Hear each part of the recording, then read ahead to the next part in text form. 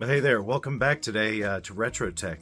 Check out this awesome new television I just picked up right behind me. I was lucky enough to find this amazing Sony KV 1710 from the early 1970s on Facebook Marketplace. But this video is not about that TV. I will have a full feature on that one alone coming soon. Today we will feature two other Sonys though. And we're going to need to do some modifications to those. They're both 20 inches. One's going to get an RGB kit installed, and the other is going to get an S-video mod installed. So you'll get to see both of those. Just remember, they also go through and I restore each of these sets and repair them if they are, at least to a certain level, get them repaired enough to be used again, because that's just as important as actually modifying them, is getting them reliably available and ready to be used. But before we actually get into any Sonys, I have one more that I want to talk about and show you first, and that's a JVC that was actually sent to my shop. This is a 20-inch JVC, and it's actually quite funny here in the beginning. I want you to see how this started. I'm just going to show you right off the bat. I pulled it into the shop and I tried to power it on and test it. And I think you're going to be quite shocked by what was happening here. Well, that doesn't sound right.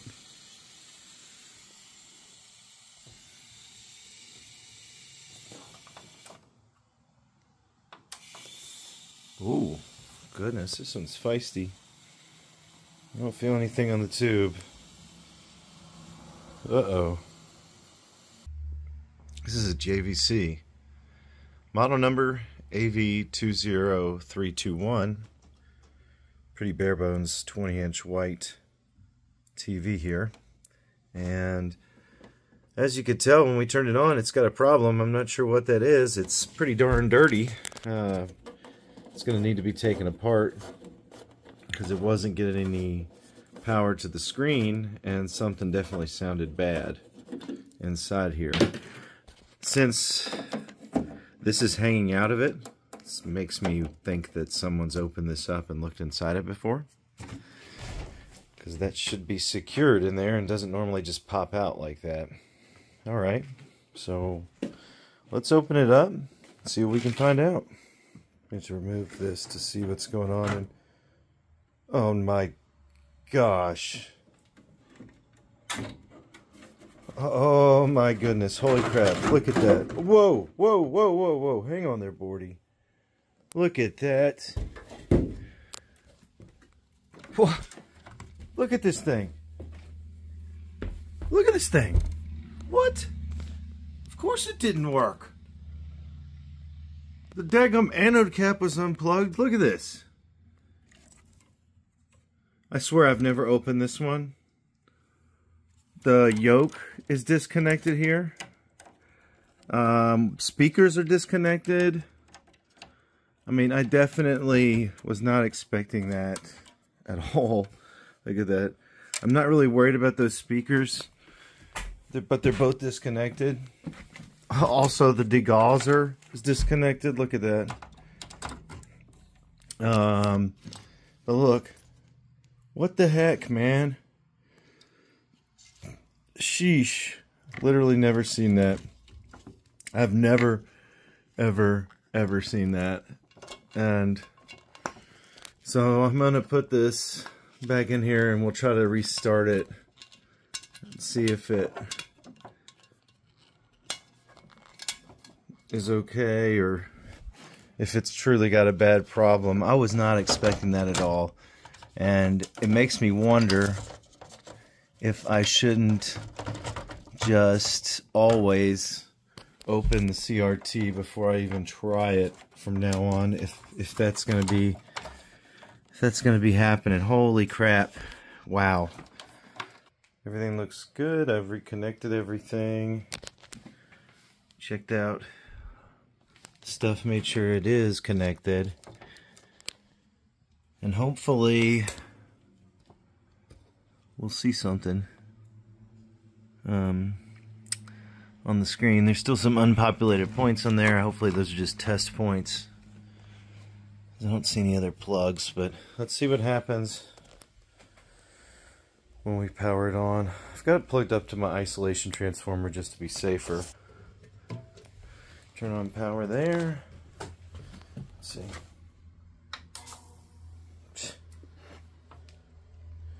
Kind of heard it there for a second. Let's see. Yeah, look. My goodness. So, all right. Wow. Yeah. So looks like it works. Let's press start on that controller. I just can't believe that. Yep. I can't believe that thing had the anode cap unplugged, the deflection yoke unplugged, everything pretty much unplugged. Wow. It's working. Let's see if it zaps. It's been running for a little bit. Let's see if there's any charge left in it.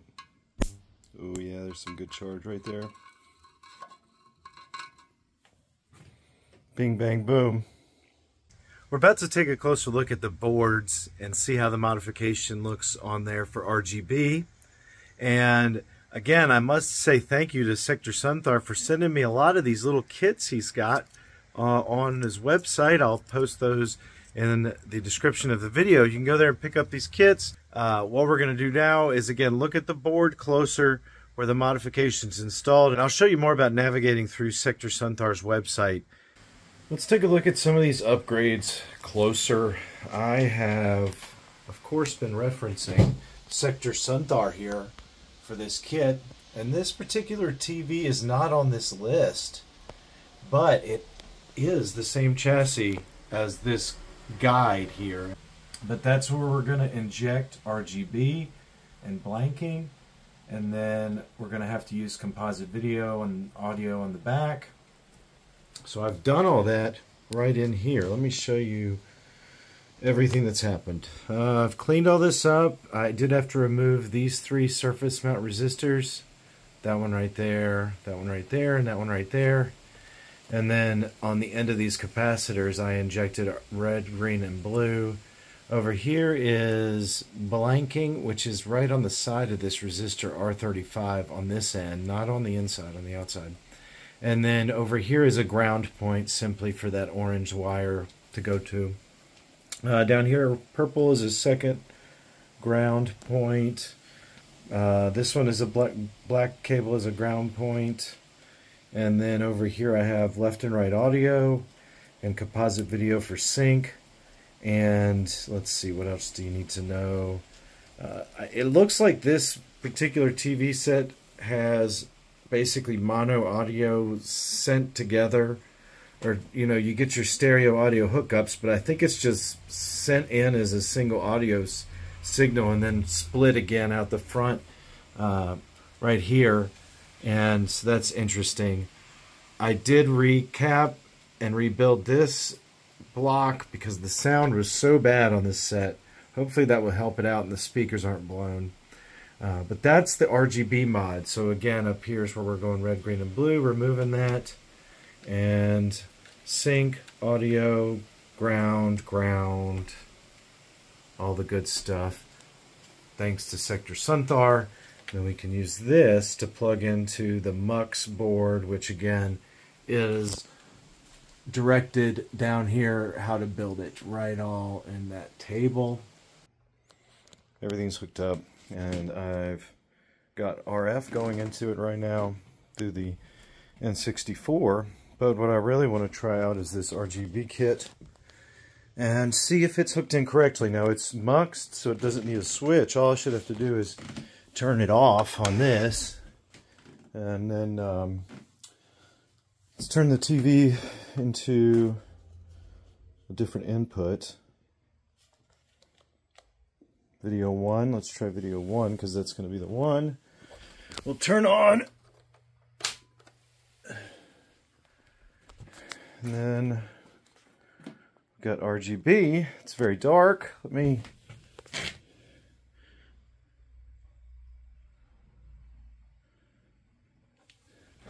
turn up the tube there, and there we go. Look at that. Holy moly. Folks, we have RGB now on this JVC. Thanks to the Mux kit. So I'm trying to think of like a simple way to explain how this Mux kit and these Mux RGB mods work. And the way they work is these jungle chips actually accept red, green, and blue in, and they're normally accepting that for the OSD, or the on-screen display that displays the menus and things. Well, that's coming in raw into the chip in the RGB format through those RGB lines. And the way that the RGB kits work is they basically go in and hijack that line.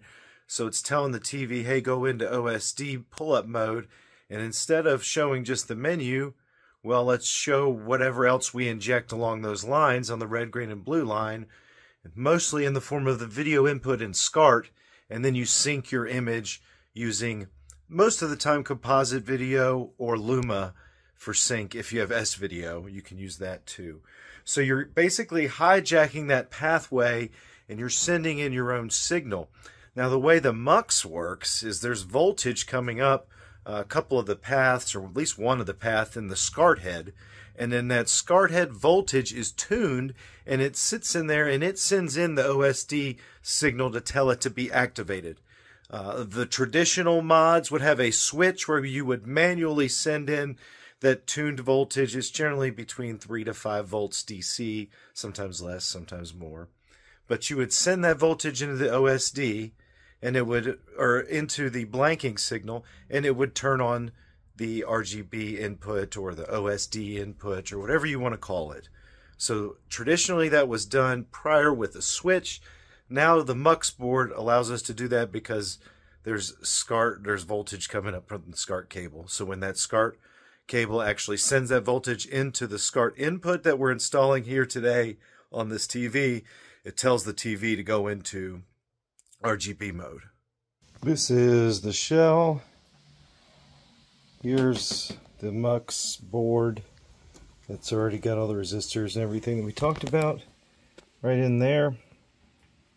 And it's installed on the side here to be out of the way. And now all I've got to do is bring that over here and test fit it right there. And hopefully it'll be good. We can get it closed up. Yeah, everything's pieced together nicely. I think this came out pretty clean. The input itself. This TV is a little awkward with all the vents and like changes in plastic as far as like depth and the form of the mold here. And then also back behind like this area is a giant heat sink that blocks you from really using that part to install the SCART head. The only other option would have been something like up in this area, and I felt like that was just too congested. So I decided to put it over here. Works nice, or looks nice. It fits as far as all that's concerned. Now it is right next to the power cable, but that shouldn't really be an issue.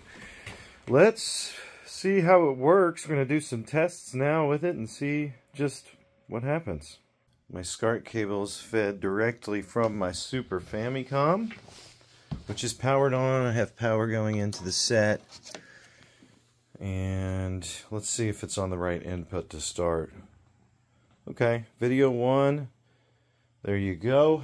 That is RGB. We do get a horizontal shift here on the picture a little bit, and that is due to the composite shift. Well, we're using that for sync. This set does not have S-video, so we can't use S-video for sync on Luma, and we're going to have a shift horizontally, pretty good shift between composite RF and then moving up to RGB. It's great. So I just wanted to check the sound out. The sound is really bad out of this left speaker. I'm feeling like it's blown out or something or other, because I did rebuild that whole audio block on the circuit board, and it still just doesn't sound that great. Alright guys, so the audio is actually quite a bit better if you pull it out of the TV itself and like externally use it. Thankfully, with this TV set, it's got this stereo audio input right here, or output. So you could literally just use this type of a cable and go over to anything that has audio capabilities for a receiver and just bypass the onboard speakers if you want to, because honestly I don't have the right size speaker to replace those, and there still may be some issues with like the analog soundboard on this set. I don't know. I would prefer to not waste a lot of more time trying to perfect a couple of tiny speakers that may never sound that great to begin with. The other thing I wanted to try out here was actually running the audio out from this point with just these standard cables out the back, and we were going to see if that was going to make any difference. So I'll hook that up next. Let's see how that sounds. Alright, so running audio back here to the audio out also is working, but I want to try something and see. I think the problem with doing it that way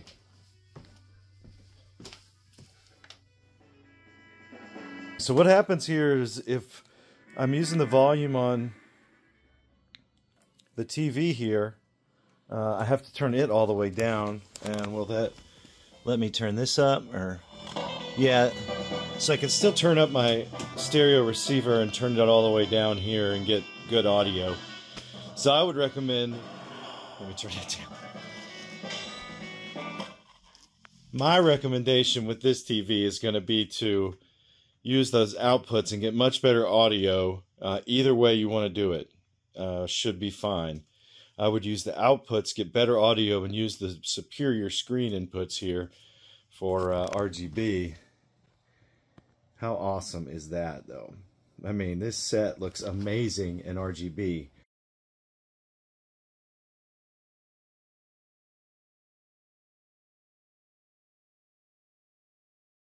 If you're fortunate enough to have the remote for this television set, you can get into the service menu and make some adjustments. To get into the service menu, all you really have to do is press sleep timer, and while it displays 0 on the screen, you press display and video status simultaneously, and there's about 20 things you can shuffle through in there. The only ones that are really going to make any difference are your horizontal size and position and vertical size and position. Everything else you should pretty much leave alone in that setting, and then you can just hit exit a couple times on the remote and it'll back out and save your settings. That's really all the adjustments you get. This is RGB again, but on this particular set, one of the downsides of RGB modding it is while it's in RGB, you have no control over brightness or picture/contrast. So those settings are disabled on RGB. Now you can still use those settings on RF and the composite inputs, but you don't get that on RGB, so you have to kind of tune this using the flyback, screen, voltage, just to make sure you get enough image. And I didn't have any issues with it the way it looks on this set, but I just did want everybody to know that you cannot use brightness or contrast controls with this particular jungle chip when you RGB mod it. And this set does not have a red push. I didn't have to make any adjustments to the red or colors really at all in this set. This is RGB again, and it looks pretty balanced. I will also note that we did a good job of tuning our RGB signals, because I can see the definition between each block here. It's going to be really difficult to show on the camera, but I can definitely see even the F block, E block, D block, etc. So it's looking really great. The color's balanced, the geometry's good on this TV. Everybody, I'm not sure what else to say about this one, except it's a really great mod that turns what would be a pretty inferior TV set into something that is really quite cool. Now there are other white models of these JVCs. There's obviously a black model, and so if you see this in black and it has the same model number, it won't have the same model number actually. It'll be a 0 at the end instead of the 1. But you can modify that too. So I would highly recommend adding this to such a set that doesn't even offer S-video. Yeah, just so cool. So not every CRT is going to be RGB moddable, but sometimes there are other modifications that you can do to sets that, again, cannot be RGB modded. So this next Sony I'm going to show to you, again, is a composite only model, and it looks a lot like the JVC we just worked on, but it cannot be RGB modded. Let's see what we can do to it, and maybe Cole can help out and get everybody pumped for this next one. What do you think?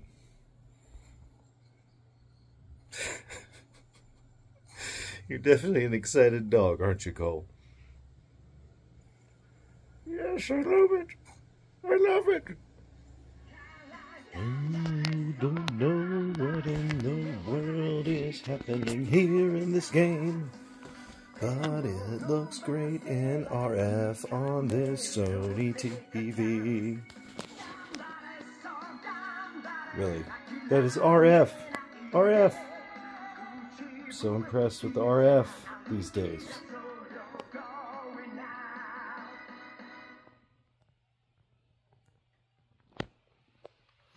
Alright, let's turn this sucker down. This is our new project of the day. Thank you to Justin for sending this one in. Lovely Sony Trinitron here from the 90s. We have a headphone jack there. Looks like we got stereo audio here. Hopefully it's true stereo.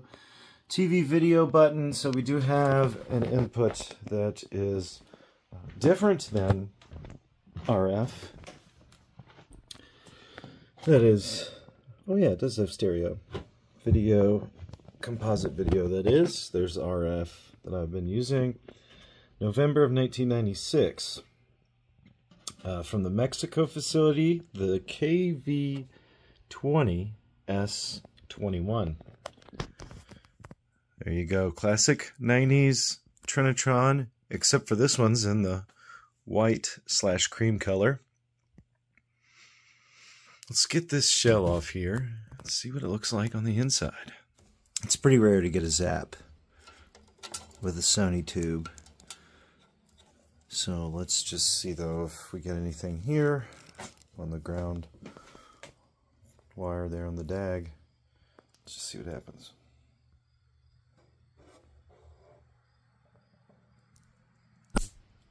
Ooh, we actually did get a zap on this Sony tube. Nice. We get another one? Nope, just that one. This is the BA3 chassis from Sony. And it is isolated, right? I guess. Hot and cold.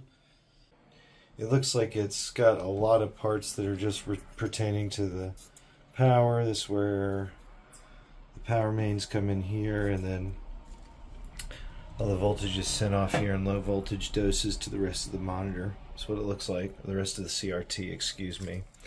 I've cleaned it up some. Now, unfortunately, the BA3 is not RGB moddable, but I was referring to some notes over here on the CRT database about an S-video mod for this set, or this chassis.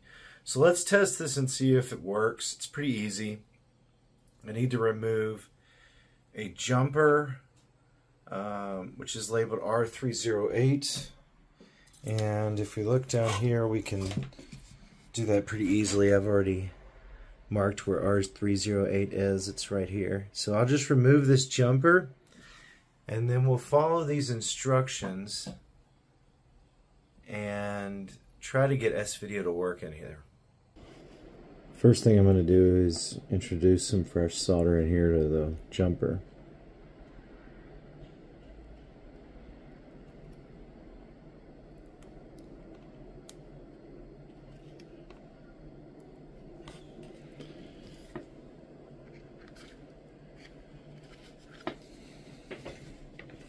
And I think I'll just try to use this to get this out, the solder wick.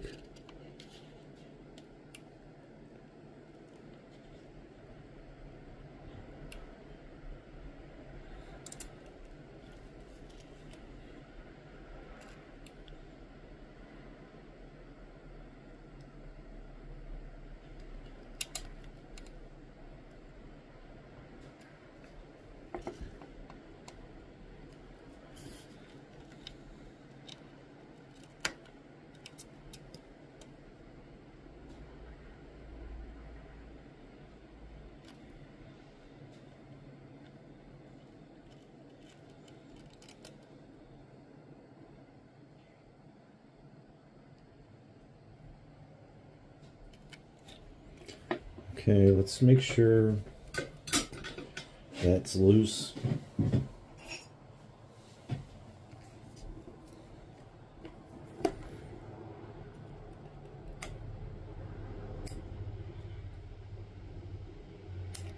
Moving on that side.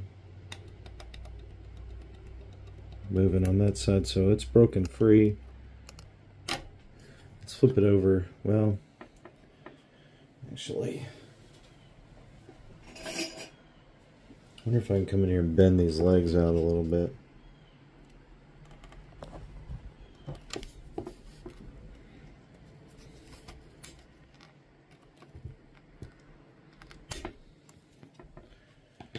Should be able to pull it out now. And before I do that, I'm gonna make sure there's solder on this one. Right there. Okay.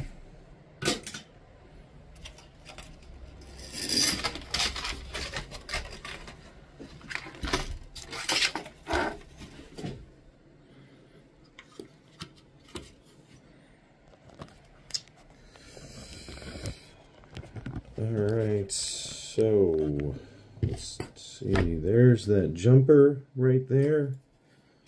Should be able to just pull it right up like that. Actually, let's get this in there.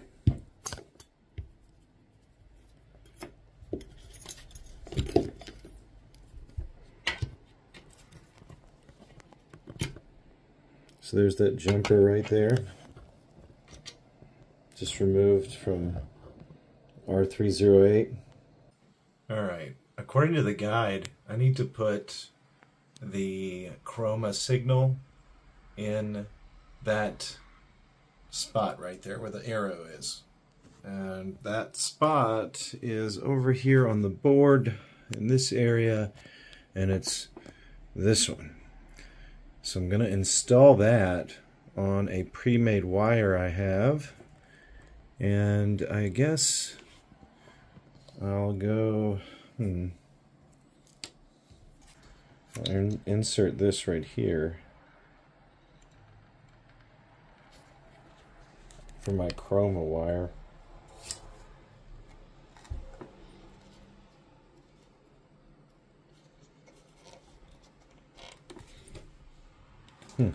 Okay.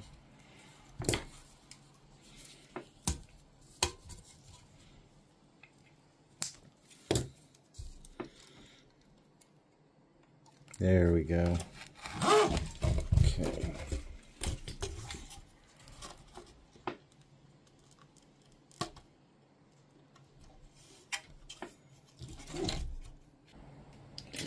There's the top side of that cable.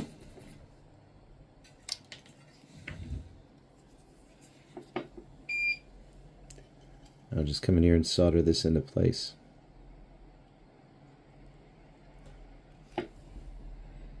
Just like that. And then we can inject ground and luma right there on our input for composite, which is right over here. So I'll stick my ground on there, right here, and then my luma connection right here. So let's do that.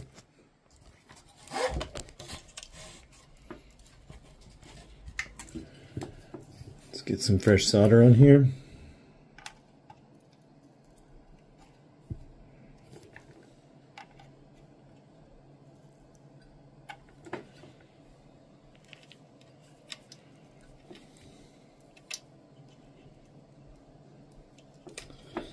Try to keep this all out of the way.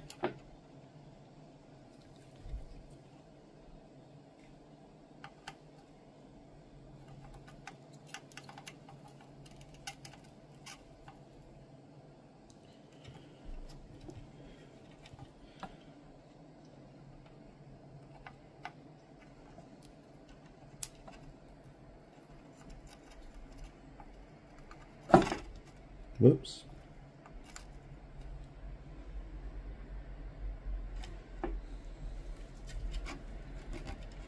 Okay, that's pretty good.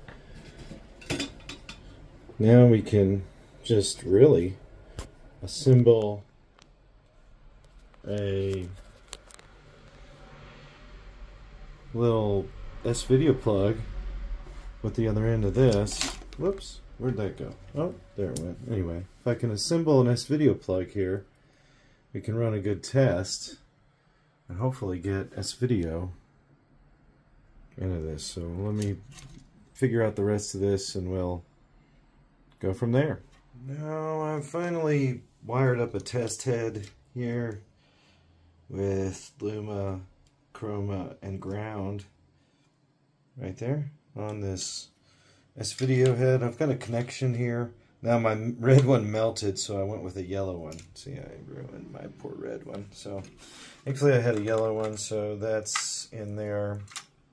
That's all connected. Now we just need to set this cleaned up chassis back in the tube area and should be able to just test this on video input. Like it should just come straight through the video input. Let's see what happens. First things first, let's test RF again. And RF should not interfere with this mod at all, so I could really just switch over from RF to S-video by popping in the cable adapter, and that's it. So let's see what happens. Hopefully I didn't screw anything up and prevent it from working. Sounds good. Sounds normal. Let's see. There we go. Well, I don't actually know. Let's see. Interesting. So I'm losing color. Okay, so I definitely maybe I shouldn't have that plugged in at the same time. Or maybe RF isn't working. Let's see what happens. See, I have no color.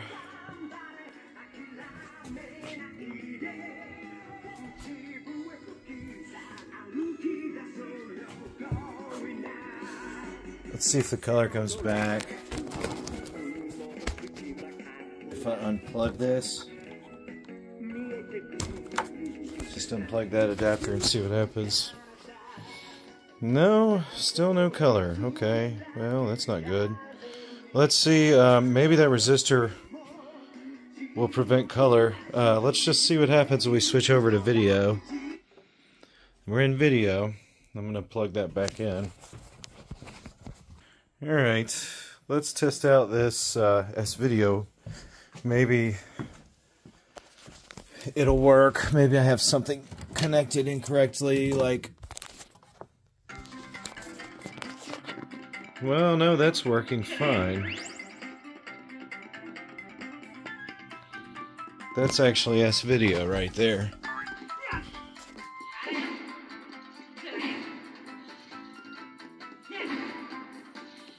So if that's S-video, why is does that resistor rerouting that make the RF signal not work color anymore? S-video works though. Alright, well I've switched over to composite video. You see?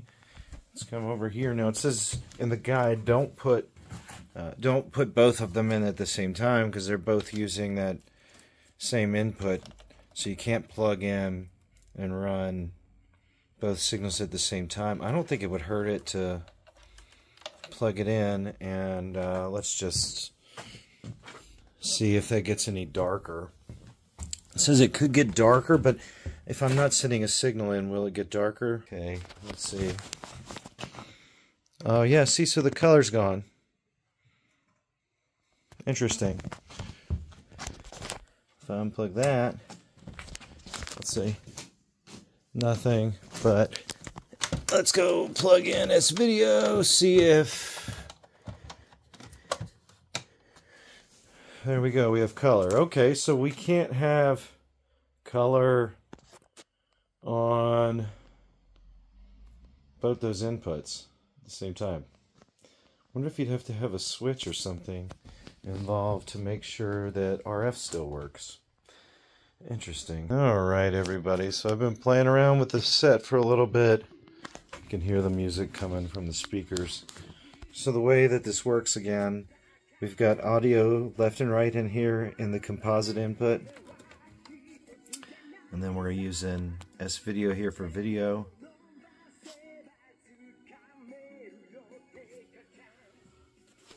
And then that's all hooked up fine. The issue is for that modification is, again, I think it's got a jumper on there, or I think when that jumper is removed, it removes the ability for color to come through on the set. So I'm going to try to see about maybe installing some type of a switch and possibly putting the other switch back into that jumper hole and closing that jumper off with the switch one way, open the switch, and have it basically be S-video mode. We'll see what happens. Well, I'm going to pop this tube again, and because I need to remove that chassis, and see how bad it sparks this time.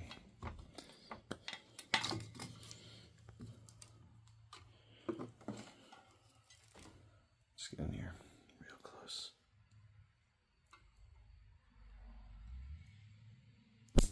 Woo, baby. Love that sound. Well, I went in here and I added a switch that, well, the way it's connected right now is in normal jumper mode, so hopefully that'll give me color on RF, and then if I switch it over to up, it's going to engage the jumper to the SCART, or SCART, to the S-video head instead. And then hopefully doing this will make RF work as well as S-video and composite, but I don't really know. Let's see what happens when I throw it in this tube and fire it back up. Alright, time to run the big experiment. First off, I do have S-video still connected, and let's see. Oh, gotta plug that one in down here. Okay, let's see what happens. Alright, sounds like it's coming on. There we go. Still going through S-video. I've disconnected S-video, plugged in RF.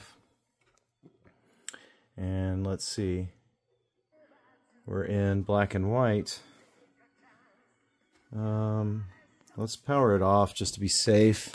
Then we'll come back here and flip this switch over to the other mode. Come on, baby. Show me some color. There. Yes. Channel 3. RF mode. We still getting volume? Oh, yes. Yes, yes, yes! If I just flick the switch while this is running, let's see what happens. I'm going to flip it off, and there it goes. It's in no color mode. So let's just go ahead and do this. Switch over there. And there we go. Look at that. Don't need to worry about anything. We figured it out. No, yes, boy, man. You have RF and S-video and composite. Yeah!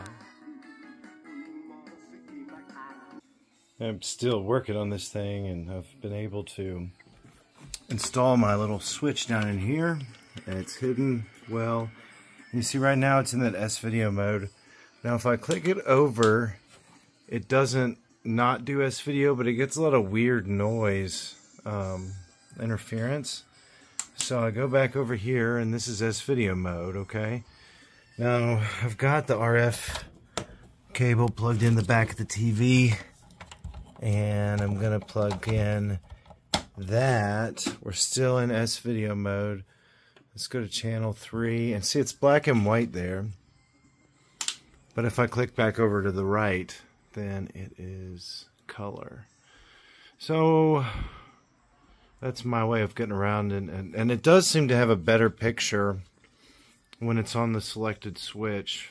I mean, the RF looks really good on this TV. I'm quite surprised by it.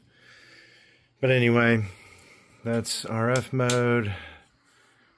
And then we're gonna go over here and go back to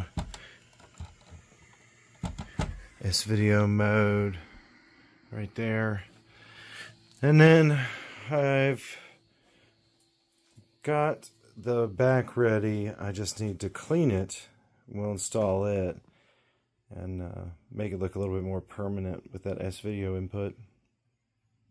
I did have to put 2 screws in just to make sure that the shell was in place and would stay.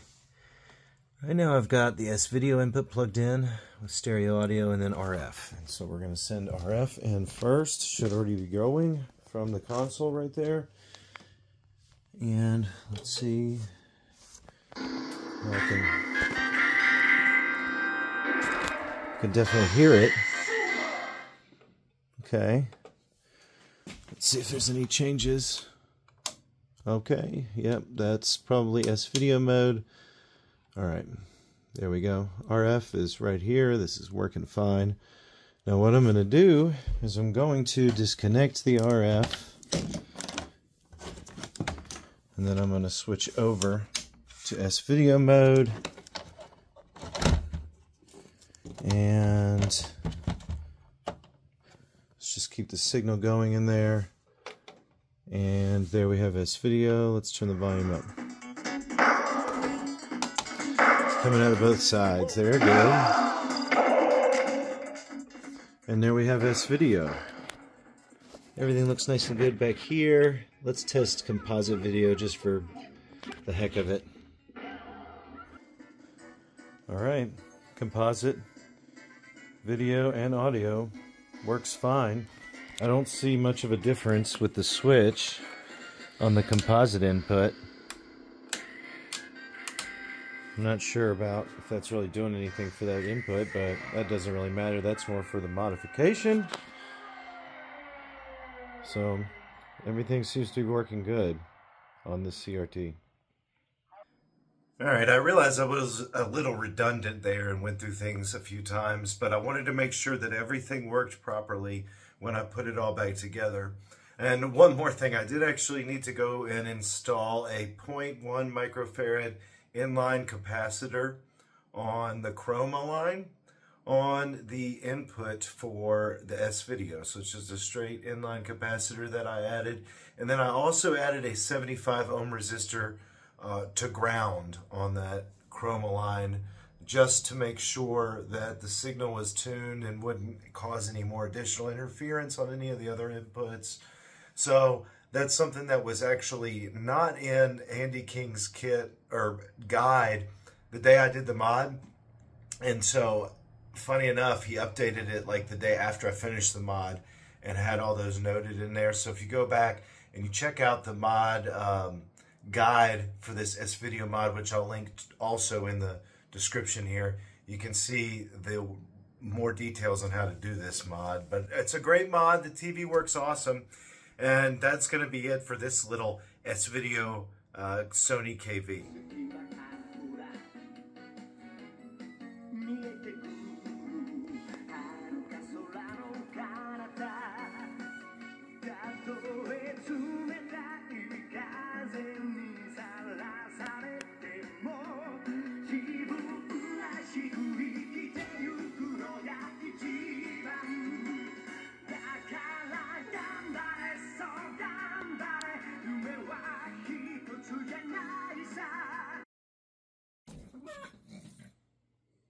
What are you doing?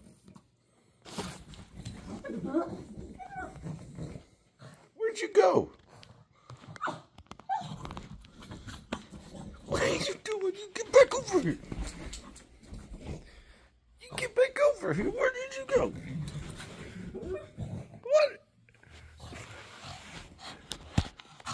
What are you doing under there? What is it?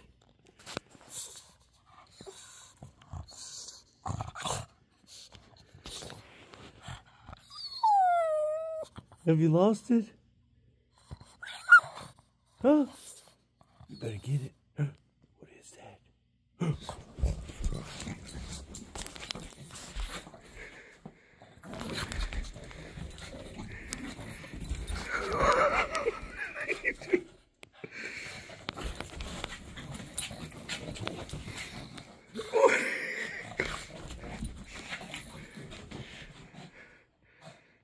What are you doing? Come on out of there.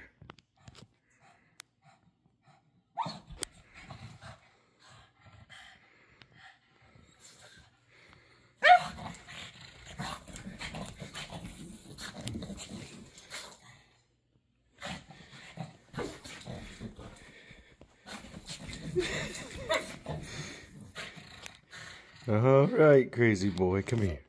Who's a good boy? Who's a good boy? Who's a good boy? Who's a good boy? Oh, you. Okay, good boy. What?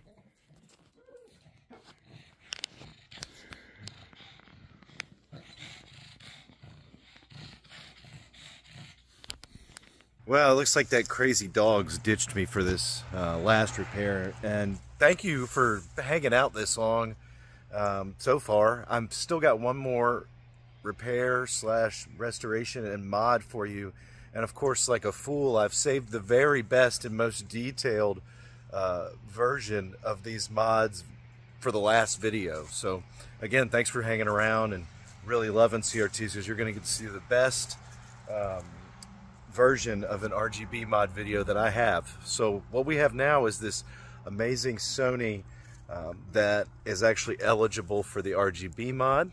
So that's what we're going to do now. Let's take a look at this Sony and get it up to par.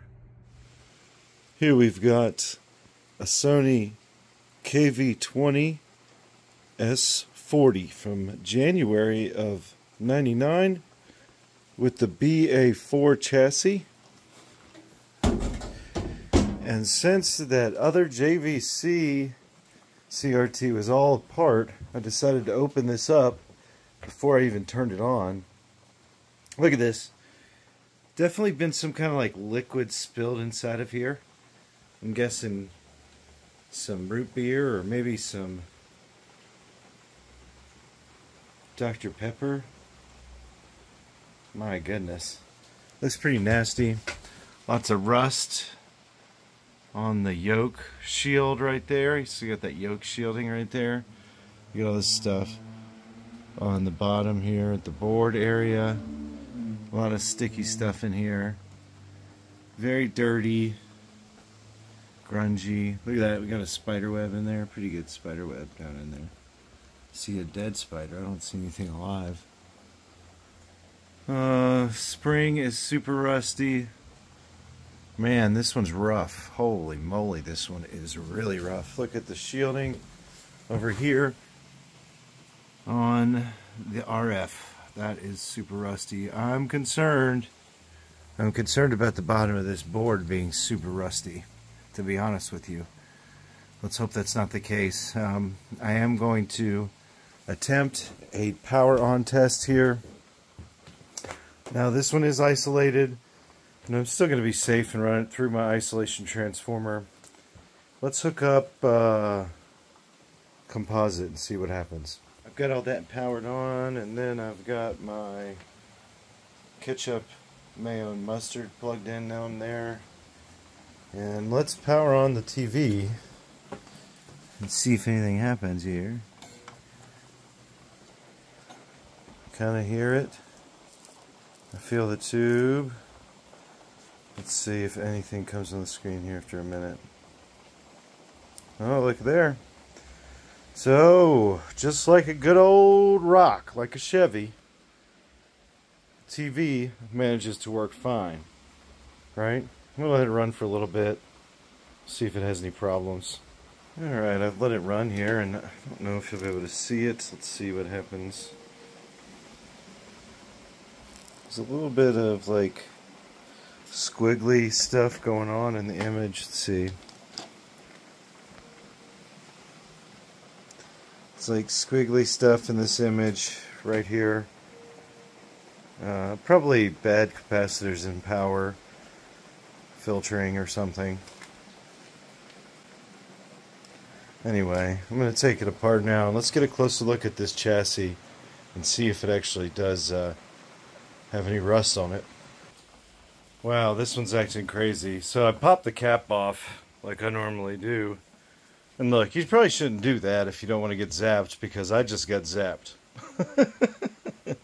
So this is not a tutorial how to not get yourself zapped, because I just got zapped. But I'm okay. I didn't even poo my pants or anything. So this thing's making a wacky noise though, because I pulled it off, and it seems like the energy's rebuilding. I definitely don't think it has a resistor built in. Let's see if we get a good zap here. Still, whoa, man! See, so some of that popped off and hit me, but oh my goodness, it was like rebuilding and rebuilding and rebuilding. But what I did was I popped the cap off, you know, like that, and still being like that, some of that arc jumped over here and hit me on the thumb. And obviously it wasn't all the energy from that, but wow, that'll wake you up in the morning. Wow, look at this board. There's a ton of just garbage on here. I'm hoping this is dirt and not actually like rust. I don't see rusting on traces or anything like that. Let me get some more light in here and see if that will help out. But you can definitely see something, probably that soda pop that was spilt inside of this thing has done a number in here. And we're going to look at the other side here in a second, but definitely have some nasty stuff on this board. And over here, for example, these are rusting on this side. All these little buttons, the framing of them doesn't look very good. So I'm really going to have to clean this board. Let's look at the neck socket. I mean, it's pretty solid built CRT, so it's not malfunctioning. And see, this isn't really as bad, so that's just mostly from that spray on. But you're getting a little rust to develop there. See that? Alright, so before I do any modifications, I really do want to clean this thing and probably recap some of it. Now this board is just way too big to fit into any kind of ultrasonic cleaner or anything, and I don't actually even own any ultrasonic cleaners. So my approach is quite simple. I use a larger old beach towel and just some isopropyl alcohol, and what I do is simply coat, let's say, the bottom half of that board, and take a retired toothbrush here, and I'm just gonna do this over this whole board, and I'll just introduce more alcohol as I need to and let it kind of sink down there to the bottom and wipe off. As you can see, a lot of stuff comes right off. So that's what I'll do. I'll show you what it looks like after that, because there's a second step that's kind of important after this one. Alright, up to this point all I've done is what I've shown you. I've used the brush and the alcohol and I've rubbed it off. You can see all that nasty stuff that's come off, and then I'm not afraid to take this towel and just dab this board a little bit. But now it's going to need to take a minute and dry up. Now hopefully we can speed that up a little bit by adding some air. Let's see if that will help.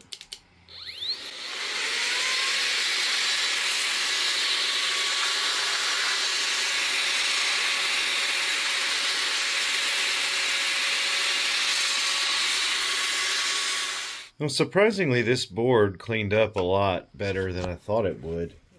But normally you may run into a situation where you get a hazy powder of dust and dried alcohol that remains on your board. I do have a little bit of it like right here. So what I do to clean the board off finally is I take this brush, which is a little coarse, but it's non-conductive, and I just run this brush over here to get all those dust particles that have dried up knocked off. And you can even do a couple directions on there.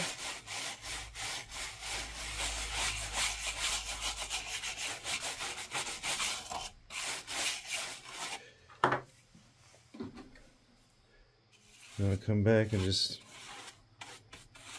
brush everything. This portion has been cleaned, and I actually didn't clean this portion at all intentionally, so you can see a difference there of before and then literally after. Cleaning makes a big difference on this board. Now you can properly inspect things, and we'll be able to easily go in here and spot bad solder possibly. Also, it will make recapping the set a lot easier. Anyway, that's what I'm going to do. I'm going to get in here and I'm going to fully service this board and the little C board here. I'll do the same thing to it. Then I'll clean them up and I'll show you what it looks like with the new cap kit in. And we will install the RGB Mux kit after all that's done.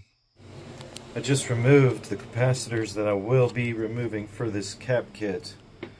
And they're all gone. They're gone from over here on the C board.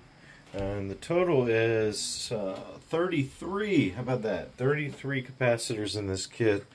And what that encompasses is everything that's pretty much in the hot area, and even stuff that's not in the hot area that's over 10 microfarads. So anything that's 22 microfarads and up on a capacitor gets changed no matter what.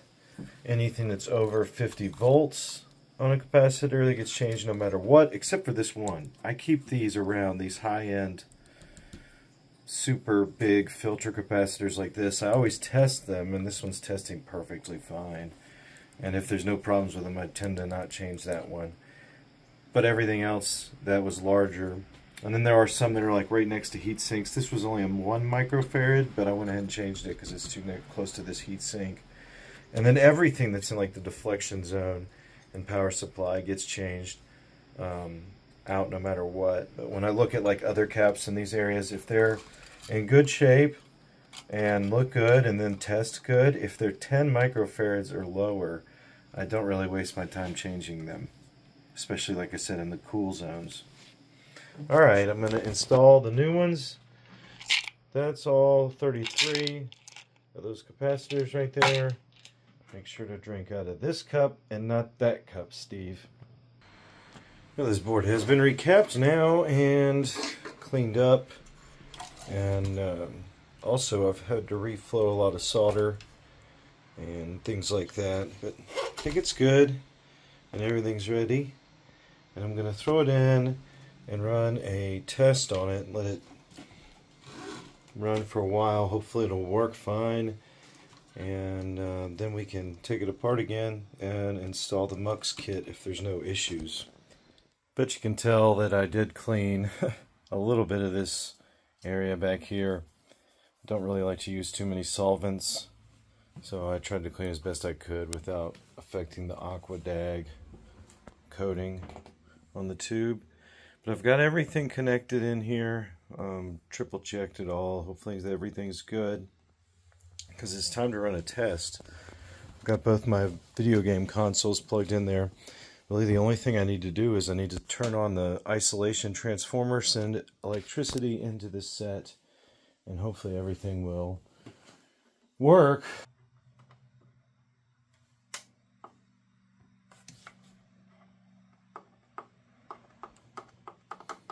Definitely getting no signal here. Let me see.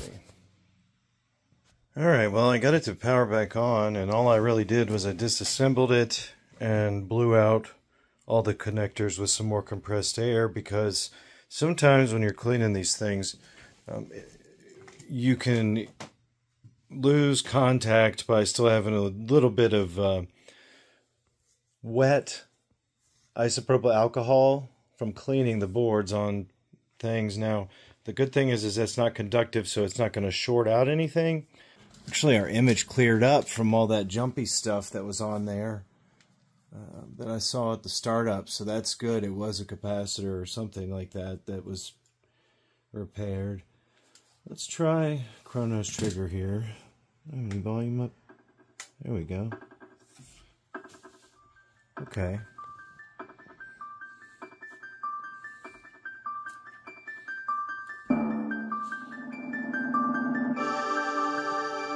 Alright. So that's composite video. Seems to be working fine. Sound's working good. Let's try RF. I've only got channel doggone 7 on here, okay? Alright, well sadly my remote control seems to have crapped out on me, but I was able to get over into RF mode and using the menu button. And so everything seems to be working here fine. I'm going to let it run for probably an hour. Then I'll disassemble it and start installing that RGB Mux kit. Look at Mario, looking good. Well, let's remove the circuit board to RGB mod. We'll see if it sparks.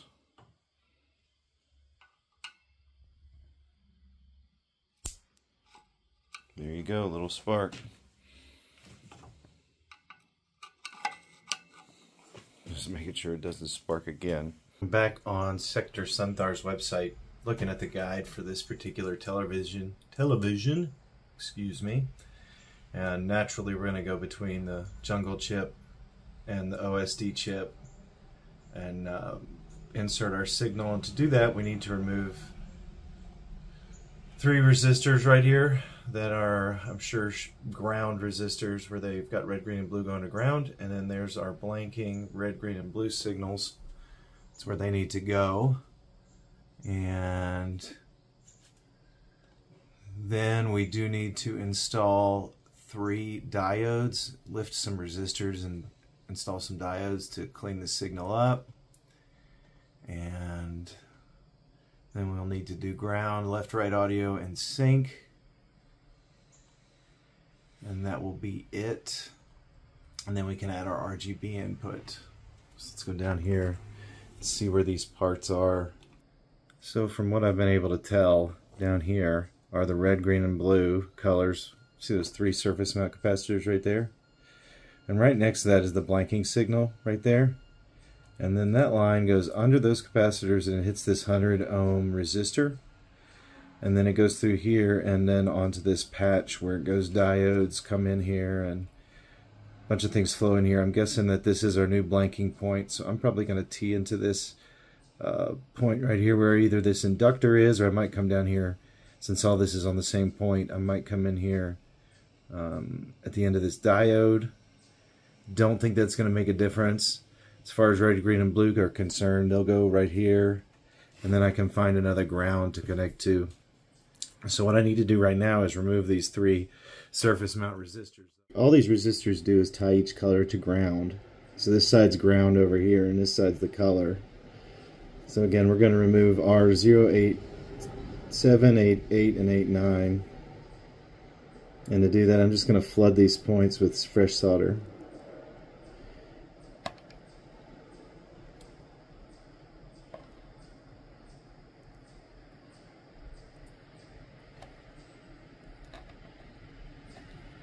There we go. Oops. Reattached it. There we go. There's 1 down.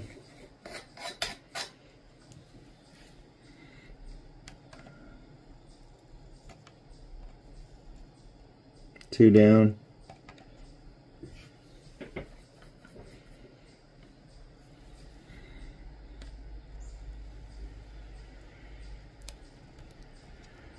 Number 3 down. Get rid of those. Let's clean up the area with some solder wick.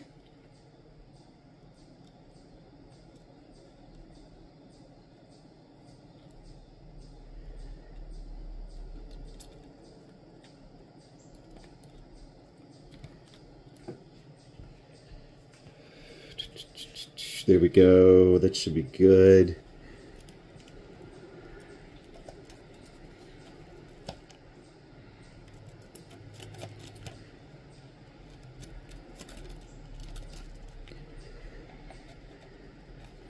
There we go. Now see, we've decoupled them from ground now.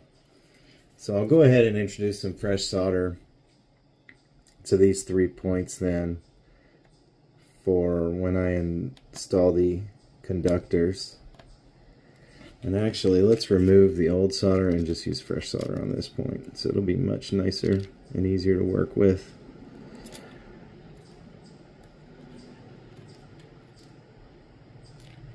And then let's go over here, and that's where we'll do our blanking signal. So I'll come in here now and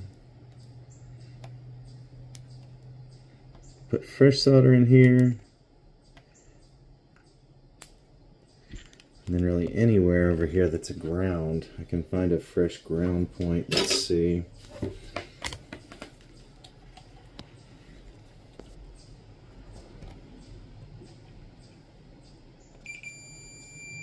Of course, any of these old points over here are grounds, right? And this has all been decoupled, but these are grounds. This is a ground. So what I'm thinking about doing is I'll probably come in here and attach to this little end right here. See this C026? So this is where we'll stick that ground cable. Well, it turns out that I probably want to pull these 3 resistors and get them out and install a diode in between that resistor and then my conductor to help with signal interference and noise.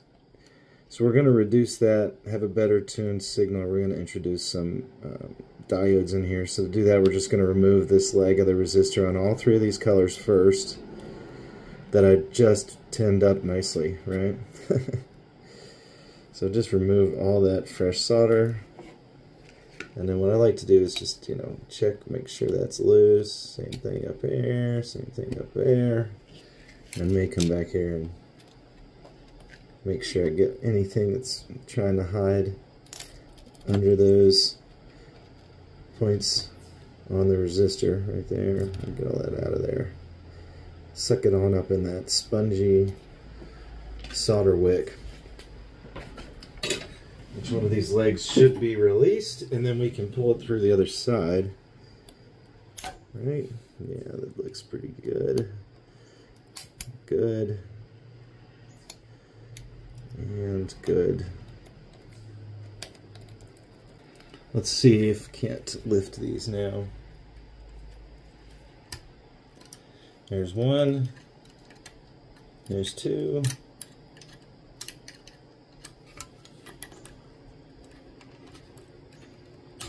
Number 3. Okay. So now I need to insert a diode in here and attach it to the legs of each one of these resistors. Here is a 1N4148 diode. So I'm going to stick this through with this dark end of the diode facing down towards the board like that. Let me show you. So I'll feed that through like that, and then I'll come up here and I'll solder the leg of the diode so it's in that direction according to the manual. So temporarily I'm holding my diodes in place with that tape. I will remove that. It's not the best tape to use, but it'll do the trick.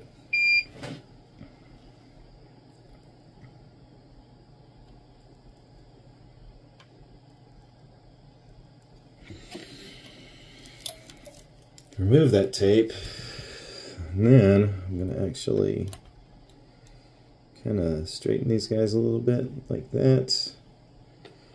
Same thing with the others.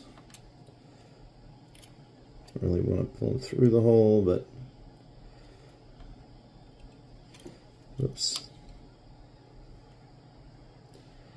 There we go.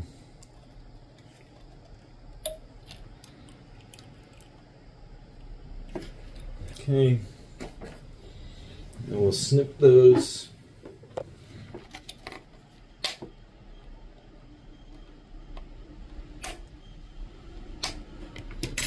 Then we can flip over to our other side. Let's see what we've got going on over here.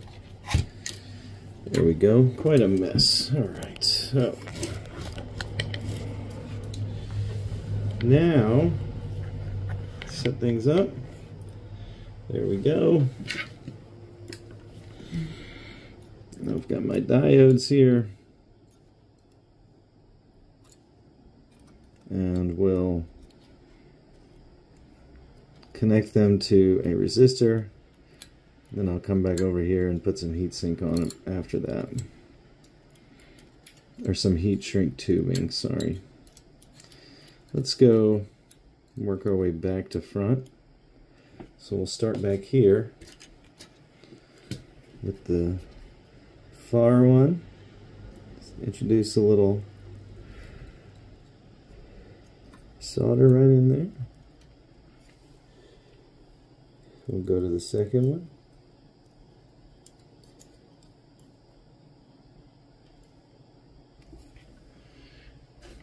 And then finally, our third one.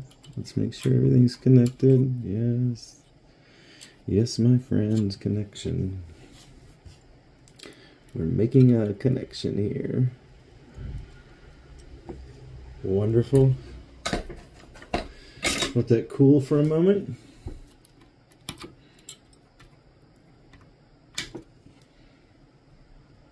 And number 3. So that's the resistor and diode modification right there. Let's make sure everything's okay. Might come back here and clean up this weld, and this weld, and this weld. Oops, don't want them to bridge. Oh boy, I got all 3 of them bridging there. Okay. Trying to clean up the welds here, and I bridged them.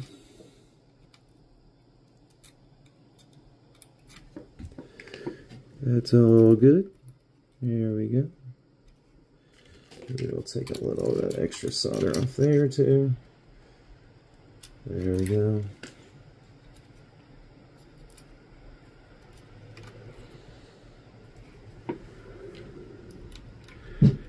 Okay, good. Now I'm just going to stick some heat shrink tubing on here so that nothing shorts against itself inside of this set. And let's see if these will work. This might be too big. I'm not sure. I generally come in here with my soldering iron to do this. I know you're supposed to technically use a heat gun or something else, but this is the handiest thing. We've got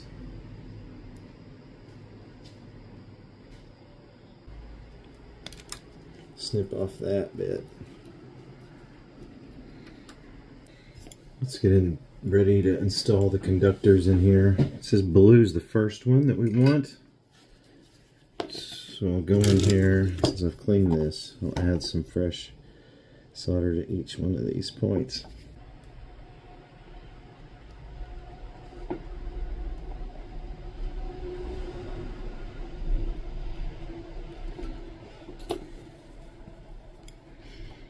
Blue, green, red is our order here.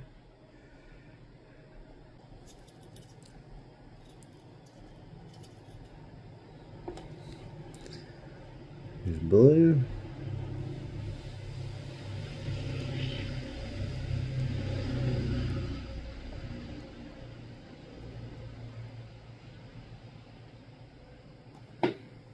Green. Red's in here somewhere. There you are, red. The brown on the outside.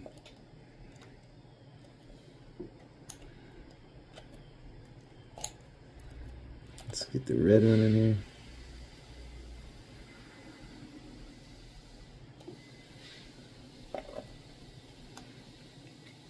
So blanking should go like under there, right there, but I don't really know that I like that as much. What about instead throwing it right here?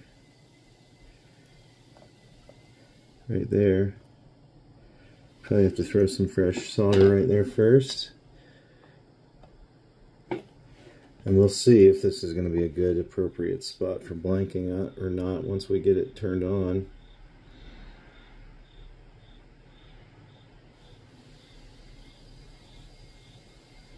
Yeah, let's go for blanking there.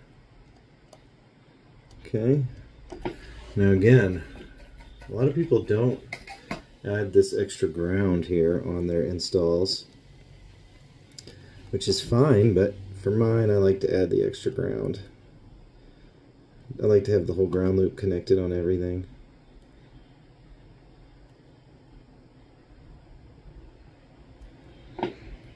Just like that. All the conductors are good and in place. Well, this is the conductor line. Red, green, blue, blanking, and ground right there. And then I've, of course, attached some glue here to hold the cables in place. And we've got a ground, audio left and right there. The two light cable, right audio, left audio, and then composite sync. Alright, so I breezed through the section about building this little SCART head right here. But again, it's super simple. Each one of these guides that you'll find on Sector Sunthar will tell you where to put your resistors, what the value is, and if you need a diode. Sometimes you just need to put a jumper in instead of a diode. But whatever the case is, it will give you a guide, information on there. And then you just have to solder this together, so it's not a big deal. I'm going to turn that down. This is RGB SCART, and this is the first time firing it up. I didn't even have to change anything. And I'll show you this closer in a second. The only thing I did was I built this SCART head right here, which is really just nothing more than one more diode, same style diode we used to tune the signal on the board, and then 75 ohm resistors and 1000 ohm resistors, and then just soldering that board. So we'll have to mount this on the other side of the shell here. I'm not sure where this will be going. It looks like there's a nice gap above the input for composite video, so we may have a gap to put it in really anywhere where my hand is right here. So we should be able to easily flip this up and over and have the SCART input going right there. Oh baby, look at this, we got Ethel's lovely TV here, I guess. Let's get the water out of there. Whoa! Hose all Ethel's nastism out of here. Scrub it, scrub it, scrub it just like your car, baby. Look at that lovely brush action.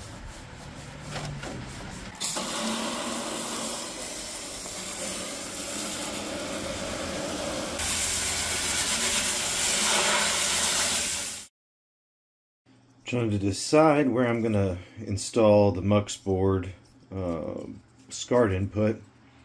And I want it to kind of be like this so that I can seat that cable up top, and then that means the SCART cable will be angled towards this direction, and so that's going to be over in this area right here, which yeah, should be a little bit higher than the capacitors behind it. And then we do want the cables pointing up and back towards the boards, like this can flip up probably over here, come over and plug in right where my finger is right here. So we got to Dremel out a spot to put that SCART right here, I think. I used my stencil and just a pencil and drew around here, and that's a little rough, obviously. I'm going to try to keep it under the letters on this, and I'm going to use this straight line here and the plastic texture difference that's already on the set naturally to guide that in. And then just to show you, this is a good idea, is to try to like see what this will look like when it's actually installed.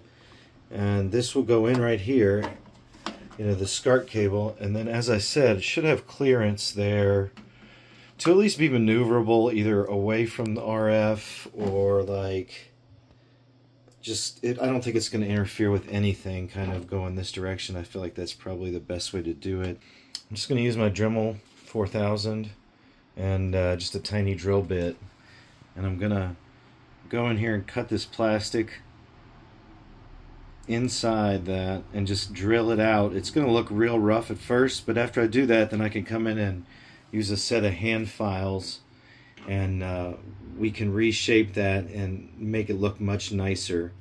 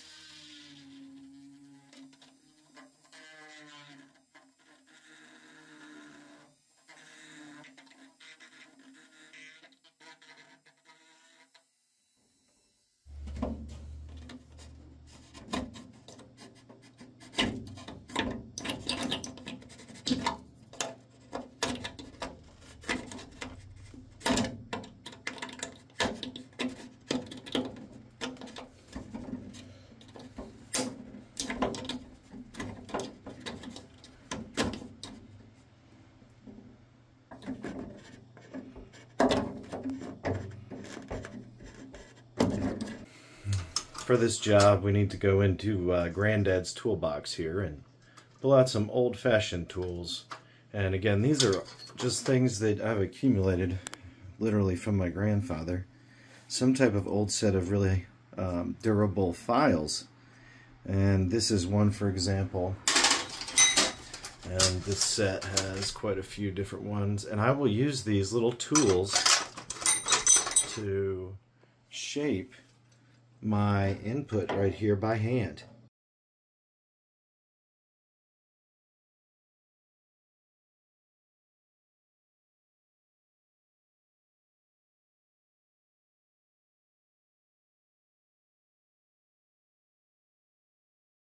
Alright, we're looking like we're getting really close here. Just need to expand the sides a couple of millimeters and then shape up that gooseneck there. That's what I like to call the curved end of there.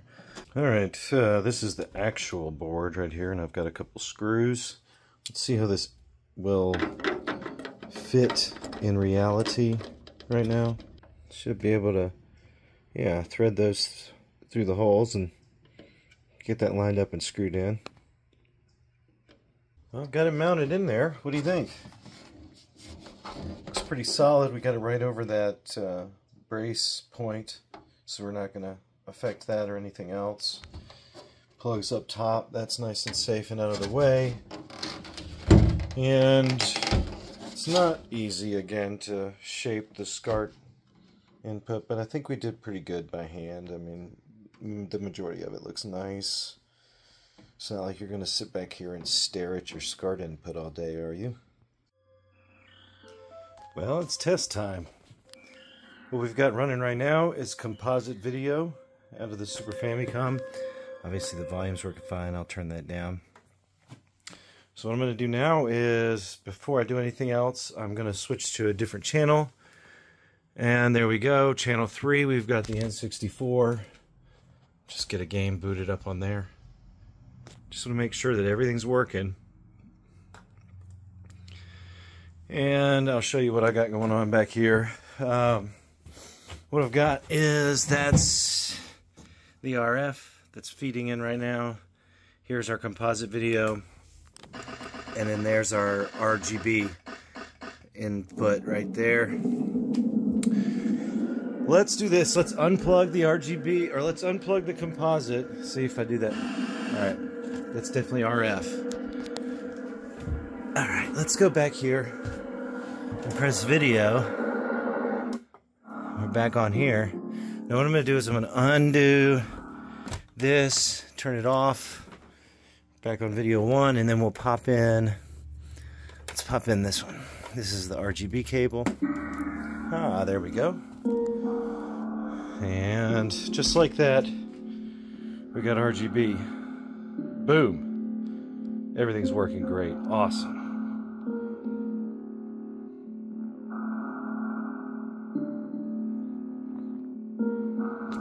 Unlike the last television that JVC that I RGB modded, this Sony has great sound. Speakers are much better.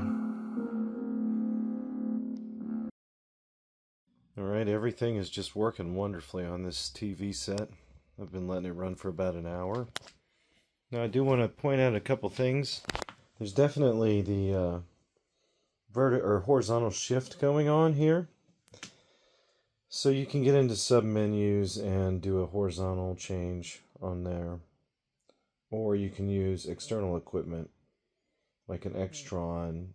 But I would recommend doing that only on the composite video signal, as opposed to trying to do that on RGB, because this is a Mux mod, so it needs voltage to come down a certain pin from the sink. Or not the sink, I'm sorry, it's looking for voltage anyway, in the SCART head. But good old Ethel, that's what I'm calling this CRT, good old Ethel. She's worked out nice, cleaned up, much better shape than when she arrived, covered in soda pop. And again, I have everything plugged in the back here in the input board, just so I can make sure that nothing would really inhibit the other. Composite's fine, so is RF. And then SCART, I mean, it just slips right in there and starts working. If you have the console plugged in and turned on, it'll just come right on.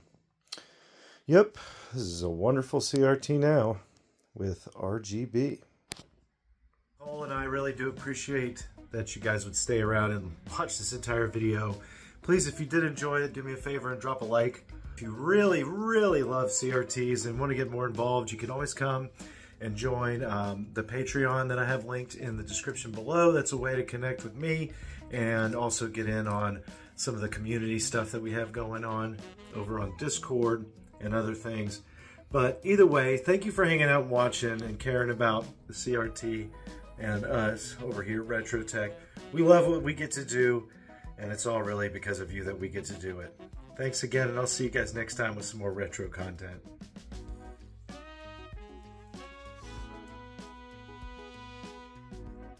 More CRT content is available right here. Here's some too.